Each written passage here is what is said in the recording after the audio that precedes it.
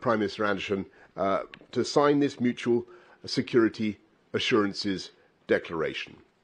It's an agreement that brings our two countries even closer together. It will allow us to share more intelligence, bolster our military exercises, and further our joint development of technology. The Prime Minister and I have agreed to face challenges in peace, crisis and conflict together. And if either country should suffer a disaster or an attack, the United Kingdom and Sweden will assist each other in a variety of ways. President Putin thought he could cause division, but he has achieved the opposite. We stand here today, more united than ever, and with the ambition of strengthening our bonds even more. Mr. Boris Johnson, how strong is this declaration of solidarity compared to NATO's Article 5? Would you, for example, assist Sweden with nuclear weapons in the case of war?